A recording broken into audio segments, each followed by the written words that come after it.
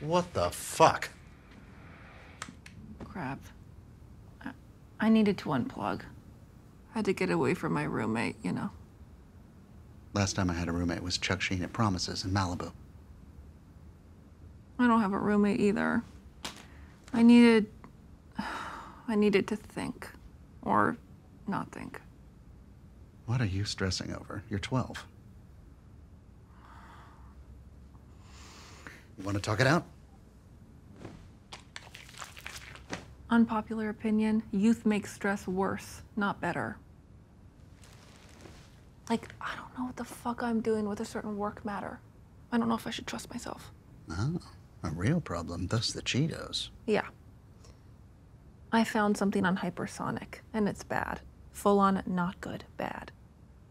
But Taylor doesn't want to hear that shit. That's been made abundantly clear. So I don't know what to do. I've already pushed. They're the genius, and I'm 12. But this time they're wrong. Is there a trait I can kill? Too late, it's locked.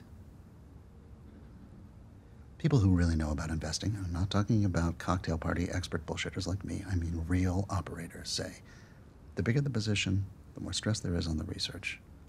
And if that research shows a crack, you better fucking act on it ASAP. If you freeze in the moment, you're a corpse. I can do it for you.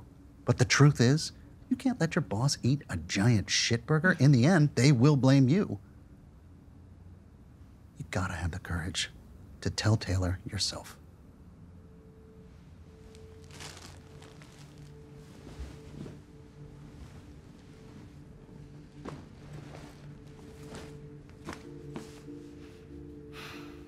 Is this like a way for you to sort of hedge your bet, this place?